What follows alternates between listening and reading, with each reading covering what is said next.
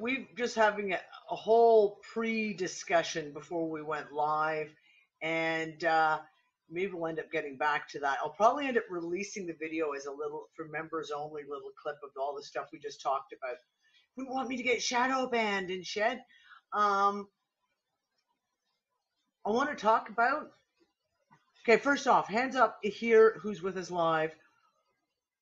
Who has watched Westworld Season 3? Nick and I have just started, because you know me, I like to binge watch, so I've waited until the whole Season 3 was done so I could download the season, and we're halfway through. We're only halfway through Season 3. I will say this to start off. Okay, so if you guys know, I talk about Westworld all the time, and I know there's a lot of you who are not going to want to watch Westworld.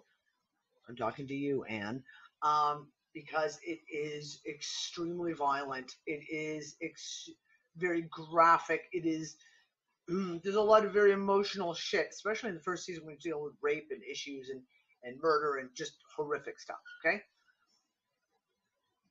I want someone to create a composite video of the seasons of, oh, you're awesome, baby. The seasons of Westworld, because that kind of removes all remove all the violence, etc., but just kind of puts into place all these thud pieces, because all the way through Westworld there is continuously piece after piece after piece that is said, and that you sit there and you go, holy shit, there's some really, really deep stuff, talking about human consciousness, talking about, the concept of AI and a constructed reality and living within a construct in the Matrix, etc. So I'm not really going to get into spoilers here, but I am going to talk about the first 2 episodes of Season 3. And I've got a clip that I'm going to play for you guys because I want to show this. So the concept that comes up within opening minutes of Season 3, Episode 1, is one of the characters throws this wild theory out there at a party, at a modern day, where we think of as us type thing, at a fancy, all dressed up evening gown party, and a crazy conspiracy about this being a simulation within a simulation. And he's like, how would you know? How would you know you were in a simulation? How would you know if this was a simulation within a simulation? Oh, isn't that just like mind fuck, right? Like, you'd never know. And as the episode plays on, one of my favorite characters, Maeve, is in the Westworld, I guess you'd call it the control center. The control center, and she's starting to understand what's going on about the fact that this is a simulation. She thinks she's in Westworld, i.e. Westworld that she knows, realizes that she's in a simulation of Westworld. And there are little differences, that certain things don't work the way they should work. Things don't run as smoothly. And she makes a comment about the fact of it's like they took the code for Westworld and then just copied it and created a simulation of Westworld, thinking that no one would notice the differences. And she talks about it being sloppy. She talks about little comments that come up where the characters within the simulation of the simulation are not quite right. As in, it's as if someone took a script, speed read through it, and went, okay, that's that character, and made the character. But they didn't really go deeper into who that person was, why they acted that way, how they acted, etc. So it's a very, very superficial characterization of that person. And at one point she opens up a console and she's realizing this console is pointing to the outside, if you will, outside the simulation, i.e. in the simulation, not the simulation of the simulation, if you can follow me along on this, because it's confusing. And the video, it's a live feed video camera, and the people are moving really, really slowly. And she's like, why are they moving so slowly? Oh, and it's that in the simulation of the simulation, time moves faster, much faster compared to the original simulation. Almost kind of like it's on double time.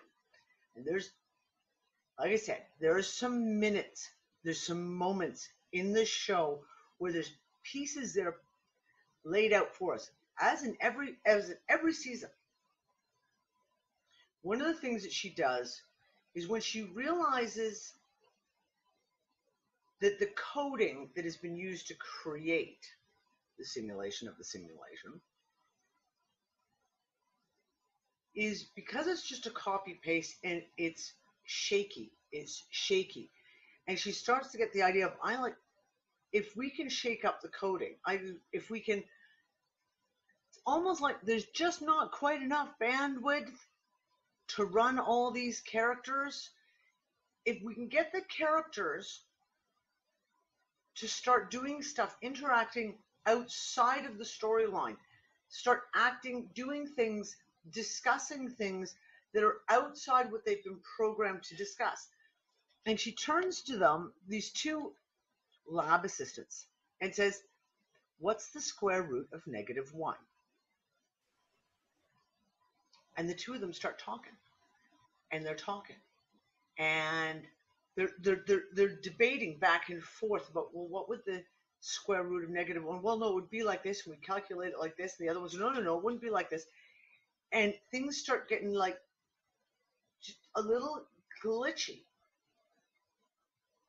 So she enters back into the simulation of the simulation, because she realizes something that's profound about the simulation. So give me a second here, guys. I'm going to pull up this video. It is about, it's almost 5 minutes. Those of you who are a bit squeamish may not want to watch the first minute or so. When the shooting starts, it gets a little a little descriptive. Okay, let's go to share screen, share with sound. Now you guys tell me if you can hear this okay. Okay, I'm gonna put this to full screen. No, I gotta get rid of the chat first. Okay. Ti vediamo all'inferno, fascista di merda. E non ti ci mando prima io. Save you the trip, darling.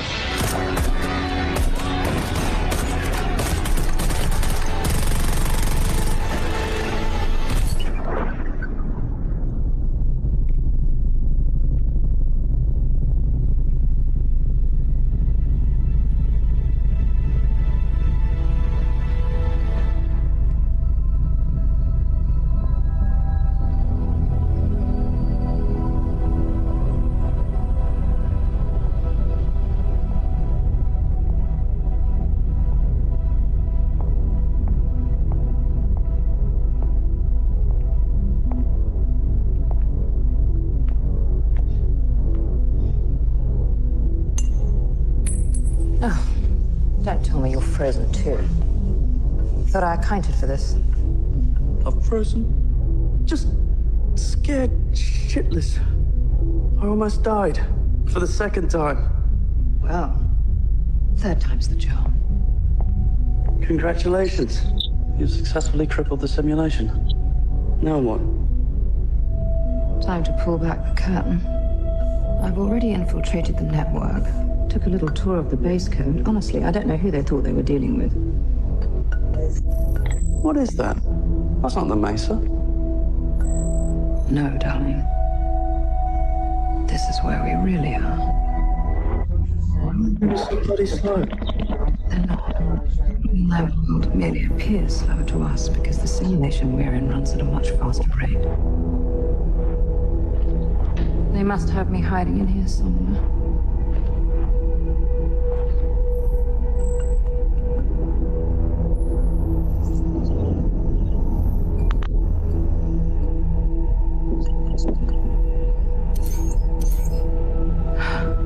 And there I am.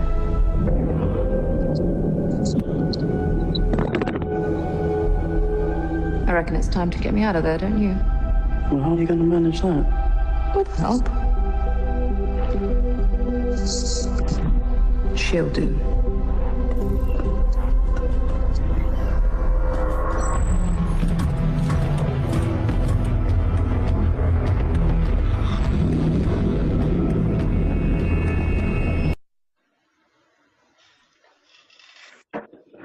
So, hold on, we got to mute some people.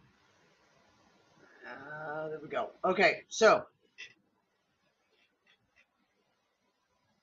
when we talked about the first 2 seasons, one of the things that kind of kept coming up is, of course, the what do you call them? Automatons, the avatars, the clones, these created beings, i.e. Maeve, Dolores, etc., the host, but to put it into a context that people can comprehend, these are created beings.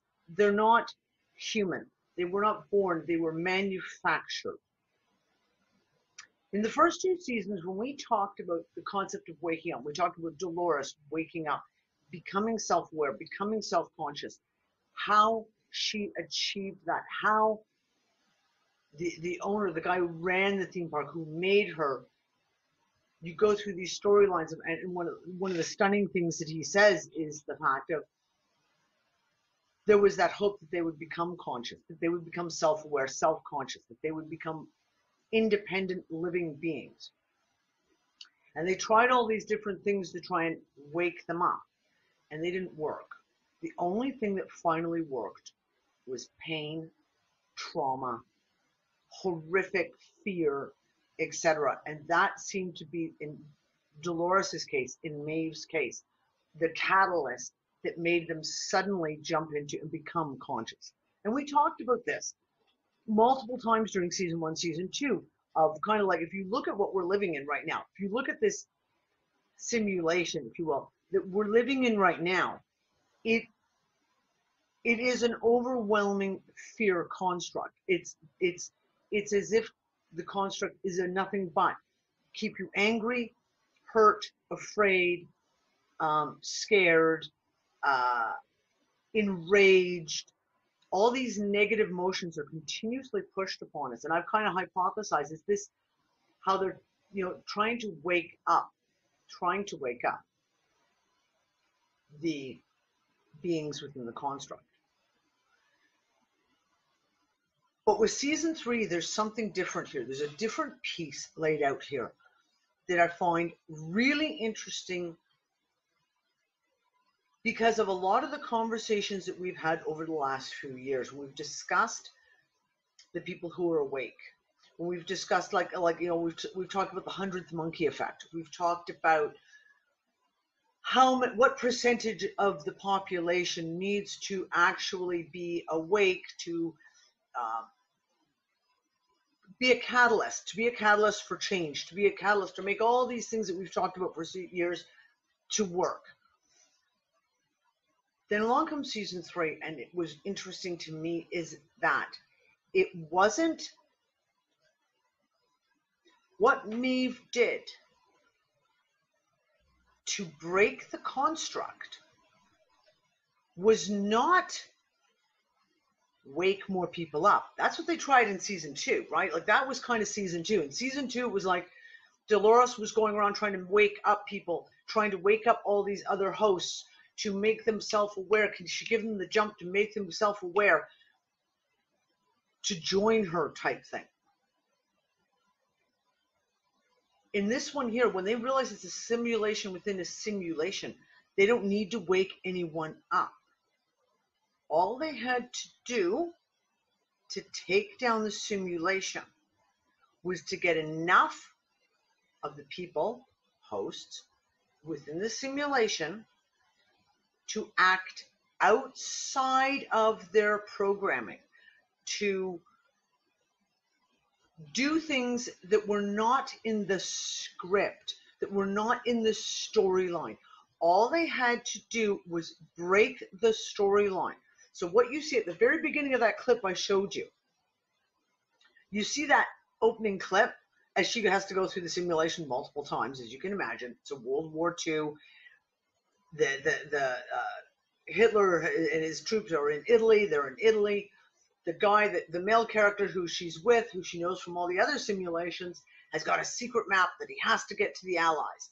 And that's the storyline of that script, that he has the map. The Nazis or troops are there. They're trying to find the map to prevent them from getting it to the Allies. Boom. That's the storyline. When she realizes that, as they're setting up the next simulation, and the host who's playing the hero, if you will, they put the map in his pocket where it should be in the storyline. She goes and grabs a handful of maps and sticks them in every single character's pocket. So as the scene rolls out and the Nazi officers like search him and they pull out the map and all the Nazis point the gun at him, she goes, "Oh, really? Well, how about him?" And she reaches into one of the Nazi officers' pockets and pulls out a map, and then pulls out another one, and another one, and another one, and another one. And everyone starts reaching into their pockets, and they've all got the secret map. That one piece is what literally breaks the simulation. Because now all those characters in the simulation have all taken a step outside of the storyline. They've broken the storyline. They've broken their character roles. Whether they're a lead character or an NPC background character, they've broken the character roles. That's how. And it was just, I just sat there and was like, it's not even about waking people up. That's what they're presenting here is, don't even need to wake more people up. All you need to do is get enough people within the simulation to do something that's either out of character for them or do something that is outside the given narrative, the given storyline. I found it really, really, really, really astounding. And Nick and I stayed up and talked for like hours after those first 2 episodes. So here's the thing. Because we talk about the Matrix and we talk about this being a construct all the time. We talk about it in a way of being a simulation, right? And we have even hypothesized of this, that inception point where we're in a simulation within a simulation, perhaps even within another simulation. And one of the things that I sat there and kind of realized, so going to talk, and I'm going to jump subjects here, but I'm not really, Mandela effects. Again, we're in a situation right now where the last 2 weeks, 3 weeks, insane about Mandela effects happening again. The things in people's personal lives. Some of the stories that have been talked about in the Unfuckers group. One of the Unfuckers had literally a brand new house appear across the road from her house. Brand new house. Overnight. Boom, look, there's a house. It was an empty lot before. Now it's a fully built house overnight. And everyone says, oh, it's been there for years. She's lived in the house for 5 years. Obviously, she knows that there was never a house across the road. These kind of changes. One of the other things, and this is where I wanted to touch on, was sometimes we talk about anomalies. And we try to talk about the anomalies from a scientific perspective. We try to scientifically explain the anomaly. So, for example, the last 2 years we've been talking about magnetic pole fill-up. We've been talking about the shifting of the magnetic poles. We've been talking about the shifting of the magnetosphere. And we've talked about the positions of the magnetic poles. We've talked about the positions of the sun. Now, again, in the last 2 weeks, I have been contacted by multiple people who've turned around and said, The sun just rose in my living room window. I've been in this house for 10 years. The sun has never, ever, ever risen and shone in my living room window. People sending Mr. M33BBB, I can never do that one correct. He did one again where he posted a pile of pictures where people posted pictures going, sun is there, sun's not supposed to be there. We had it ourselves. I woke up 6 o'clock one morning and I looked out and the sun was rising over the chimney of a house that was not even within 20 degrees of where the sun should have been rising. So we look for the scientific explanation for this, right? Oh my God, the world is tipped on its axis more. The sun is, Earth is shifted in such a way as to make the sun is now shining a different. Oh my God, there must be a pole shift. There must be a, pick one. But again, what if we're talking about this stuff? What if we're talking about a change in the matrix, a change in the simulation? One of those little glitchy changes. Do you know what I mean? Like I said, as Maeve discovers in Westworld, that it's like the copy of the simulation that they put everyone in is just kind of a crappy, cheap copy. They've kind of missed a lot of the nuances, all the specific details that makes it accurate. So all of a sudden you have like a glitch and it's like the sun is now rising in the wrong place. The moon is now in the wrong place. We have weird that I joked and said I had weeded my garden bed. This was 2 weeks ago. Weeded. I mean, I'd spent it. My next door neighbor was out. So I'm sitting there talking to the neighbor over the fence for a half hour, weeding the garden bed. Knew I was meticulous. There was nothing in that garden bed. Walk out the very next day, and there is a weed in the middle of my peas that's that fucking tall. We're not talking this big. We're not talking about a little sprout of grass all of a sudden coming up. No. It is like 3 weeks growth tall.